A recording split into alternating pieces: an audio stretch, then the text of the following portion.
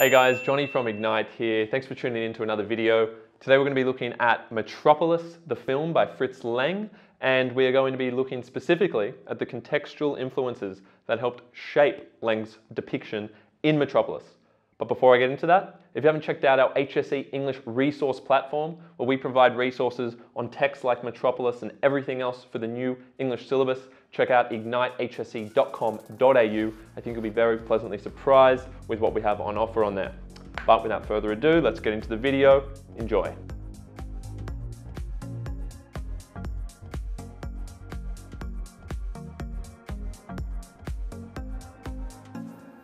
Okay, so when we're looking at the context of Fritz Lang's film Metropolis, it's very important to keep in mind the general timeline within which we are working. So when we're talking about the timeline of the film Metropolis, it was released in the year 1927. Right now we're in 2020. This is a long time ago indeed. It's before the Second World War occurred, which was between 1939 and 1945. So do not be citing anything about the Second World War in an essay on this text. You would only want to be talking about the First World War, which was between 1914 and 1918, and then the interwar period, or at least part thereof, because the interwar period continued all the way up until 1939. Interwar meaning between the two wars. And we're in that interwar period, and that is a period in which the Weimar Republic emerged. It actually emerged at the end of World War I, and this is of course occurring within Germany. So this is a German expressionist film. Fritz Lang was German, and the Weimar Republic is this kind of democracy. They had a constitution that emerged after World War I, and it's this reconfiguration of German society that's going on. And we'll see lots of competing forces and tensions that were occurring at the time of this new Weimar Republic for Germany. But most importantly, I should say, World War I, Germany was defeated in this war. They did not win. That meant there were significant economic and social consequences for that, such as paying reparations to the countries by which they were defeated. They had to pay back all the damage that they caused, and they lost a whole lot of land as well. So huge consequences for losing that war for Germany. They go into huge debt. They suffer with lots of inflation later on. They have to try and rebuild their economy like the rest of Europe, who are all economically devastated by a war, as you would imagine a war would do. It would just use up all of your resources and really destroy people psychologically as well. So don't just think about the physical and economic side of it, but also the psychological, right? This is a defeated German psyche that Fritz Lang is going to project onto the film that is Metropolis.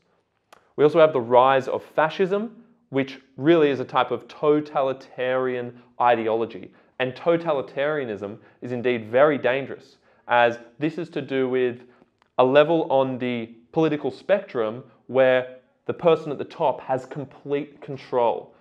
People in these societies do not have any power. Everything is decided at the top, and that people in a totalitarian society are made to think and feel whatever way the dictator or the totalitarian leader wants them to feel. So we know that Hitler was really the culmination of fascism, which occurred in the Second World War, but Hitler's rise to power actually started in 1933, but he was becoming a prominent figure even at the time that Metropolis was released. So Hitler's around and he's starting to gather together some support because people are disillusioned by the standard German political structures that have been in place since World War I because of how poorly things are going in German society. So people are starting to get around ideas that are being propagated that are to do with fascism and totalitarianism and significant political upheaval. Okay, so let's get a bit more specific here. Hopefully that gives you a good idea of the general atmosphere in Germany post-World War I, which Fritz Lang is really going to draw upon in the film. So we're in Weimar, Germany. Weimar is based on the actual place, the location where the new German constitution was made, where this democracy was going to emerge after World War I, because obviously everything had to change after Germany lost the war. And in this post-World War I period, we're dealing with one of the most turbulent periods in Germany's history, right? Keyword here, turbulent. People don't know how to feel. They don't know what to think. They're so conflicted. We've just seen the destruction of so many people, And yet, in 1927, we're starting to see some semblance of recovery, of hope for a better future come out of industrialization and capitalism. So there are some positive forces at play by 1927. Remember, the film wasn't made straight after World War I. There was actually a 9-10 year gap before it was released. And when Fritz Lang probably started thinking about the film, 1924, 1925, because it takes a couple of years to make a film, especially of this kind. This is one of the most expensive films produced in history. Given that lapse in time since the actual conclusion of the war, things have changed a little bit more than a year or two after the war, where it's probably just a defeatist attitude that would be encapsulated. Now people are starting to think a little bit more optimistically by this point. So keep in mind there the tension there. People are still devastated, but they're a little bit more hopeful.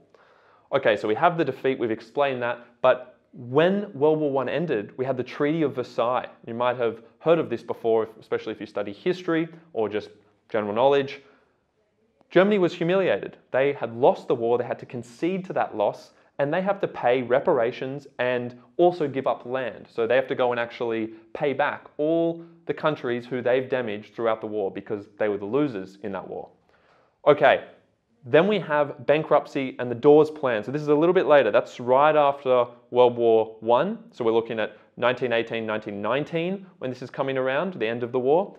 And then when we get to the Dawes Plan, because Germany was so bankrupt, because they had to pay all these reparations, the only way they could finance it is by taking huge loans. So they actually go to America, they go to the US, 1924, and they borrow a whole lot of money, huge amount of money to pay back everyone. So they're in massive amounts of debt, but at least they have money. They can get the economy back on track, right? So we actually get hyperinflation happening in the early 1920s, which means all of the German people's money was losing value. Their currency was not worth anything, even in their own country. You could go and try and buy a loaf of bread with your, let's say, $5 or whatever the equivalent is. And if you have that $5, the next day, it's not going to buy you that bread. You need $20. So inflation is occurring at a rapid rate, which means everyone's losing their money, which means if no one's money is worth anything, everyone's standard of living is going down, right? So we have hyperinflation, then we have the Dawes Plan. So really, you could put these in the opposite order.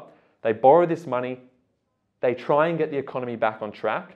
And actually, from 1924 going forward a little bit, and even around that period itself, the economy is starting to restabilize after the war anyway. So we've got the early 1920s, but then we have some semblance of recovery occurring, especially after this loan is taken out to kind of get Germany back on track, stabilize the currency.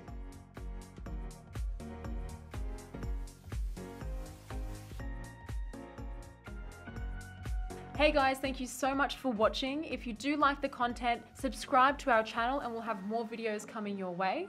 That's right guys, thanks for watching, and please make sure you check out our online resource database. We've had a team of state rank achievers and heads of English put these together for you, covering everything from essay structures and examples all the way through to craft of writing and comprehension skills. So check them out at ignitehse.com.au, and we look forward to seeing you in the next video.